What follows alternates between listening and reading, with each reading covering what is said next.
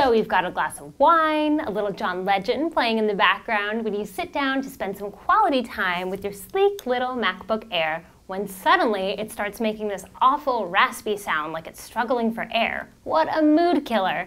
Nothing ruins the moment more than a noisy fan.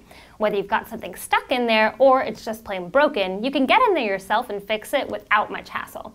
Hi, I'm MJ with iFixit, and today I'm going to show you how to replace the fan in an original MacBook Air. This video is a great overview of the process, but of course, as always, you're going to want to follow the step-by-step instructions in the repair guide on our site when you're replacing your fan. As far as parts and tools go, you're not going to need a whole lot. All you'll need is a Phillips 00 screwdriver and, of course, your replacement fan. That all being said, we can get started by flipping the computer over and removing the lower case that's held in place by these screws.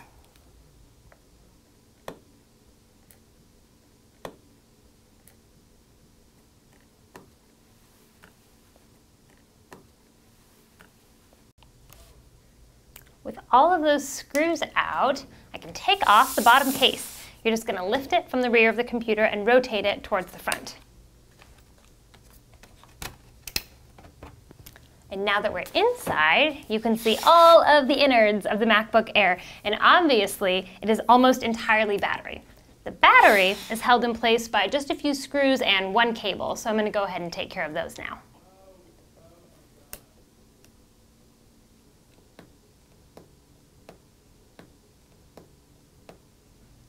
With that last screw out, the battery should just lift right out, giving me access to all the cables that are holding the hard drive in place. So I'll go ahead and disconnect those now.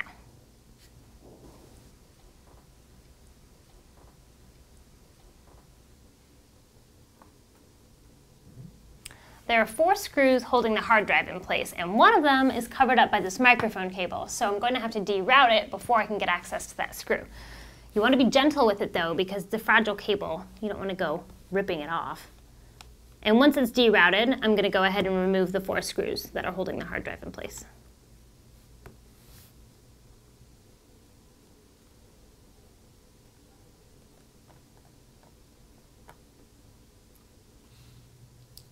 With that screw out, the hard drive should come right out, and we can move on to the heatsink and the fan, which is held in place by a few more Phillips screws. There's one screw hidden underneath this little cosmetic cover, so you're just going to want to use your tip of your spudger to kind of push that aside to get access to that screw.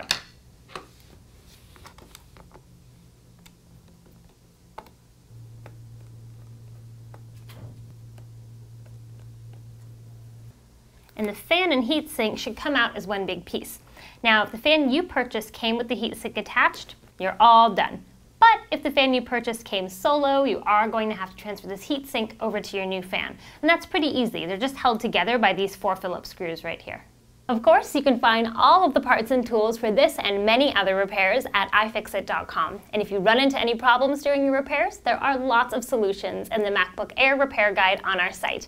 For all the latest teardowns and repair videos, be sure to subscribe to our YouTube channel and follow us on Twitter at twitter.com/iFixit. Thanks for watching and happy repairing!